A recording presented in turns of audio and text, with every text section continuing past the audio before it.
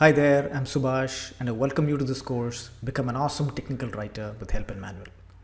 Are you looking forward to a career in technical writing? Are you a software developer or software tester trying to get your feet wet in technical writing and make some extra income? Are you a writer looking forward to a career change, or are you a technical writer looking forward to enhance or improve your technical writing skills by learning a new help authoring tool? Then this is the course for you.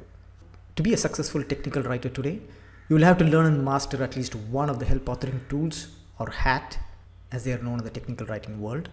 The obvious question on your mind would be, why a help authoring tool or why a HAT? To answer that question, we'll have to look into the technical writer's most important task, and that is creating user manuals for software. User manuals today come in a variety of formats.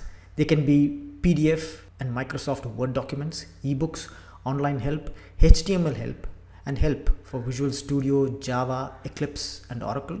And the most popular format these days are help files for the iPad and the Kindle.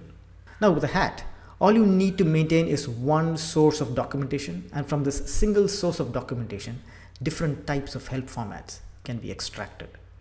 The next obvious question on your mind would be, why Help+Manual when there are many other popular help authoring tools in the market today? Now, I have been working with Help+Manual longer than any of the other HATs, and I can clearly tell you that it is one of the easiest and yet one of the most powerful HATs I have worked with. But the biggest advantage of using Help+Manual when compared to other HATs is that it comes with its own image capturing and editing capability built right into it. With the other HATs, you will need to buy these software separately. I must also add here that learning any one of the HATs makes it easy to learn the other HATs as well. There will be subtle differences, but these can be learned easily. As you learn Help+Manual, I will also be teaching you how to take various types of images and also how to edit them for our technical writing jobs. You will also learn the nuances of technical writing grammar and technical writing style. Now, don't let the thought of technical writing grammar or technical writing style intimidate you, because to become a successful technical writer, you don't need to possess the English of a novelist or a journalist. You also don't need a master's in English. If you can manage high school English, you can become a technical writer. I will also give you a peek into freelancing, though successful freelancing will require a course of its own.